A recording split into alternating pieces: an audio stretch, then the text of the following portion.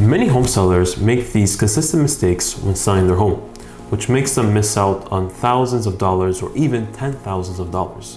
Today, I'll be discussing 3 common mistakes home sellers do when listing their home. Make sure you stick around to the end of this video to learn more. If you're new to the channel, my name is Jaan Kader. I'm a real estate agent at RE/MAX West Experts, servicing the Greater Toronto area. So let's get this video started.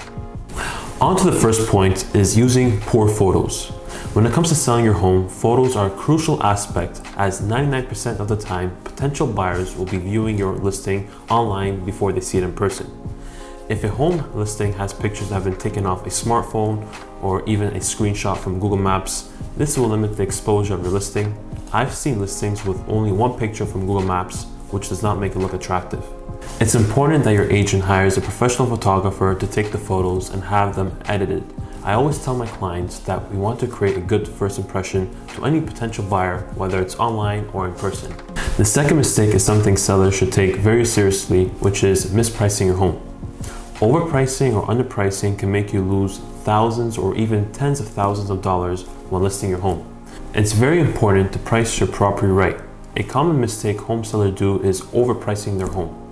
I understand there's an emotional attachment, but when overpricing your home, it will most likely stay on the market longer. When looking at the data, there is a direct correlation between days on market and the purchase price. It's common to see homes that are overpriced to sit on the market longer, which does not look good. Eventually, you will need to do a price reduction until you find the right buyer. Homes are the most attractive when it's the first day on the market. If the home is priced right, the listing will get a lot of exposure, which will result in selling quicker. On to the last point, which is not preparing your home. Buyers tend to look for a home that is updated and move-in ready.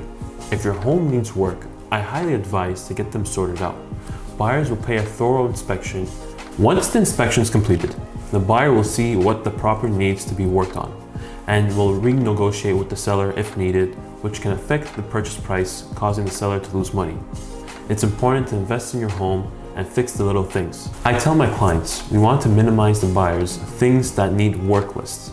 A few simple updates to your home that can drastically make it look better are painting your walls to a lighter color, installing brighter lights, and if you have carpet, either clean them or replace them.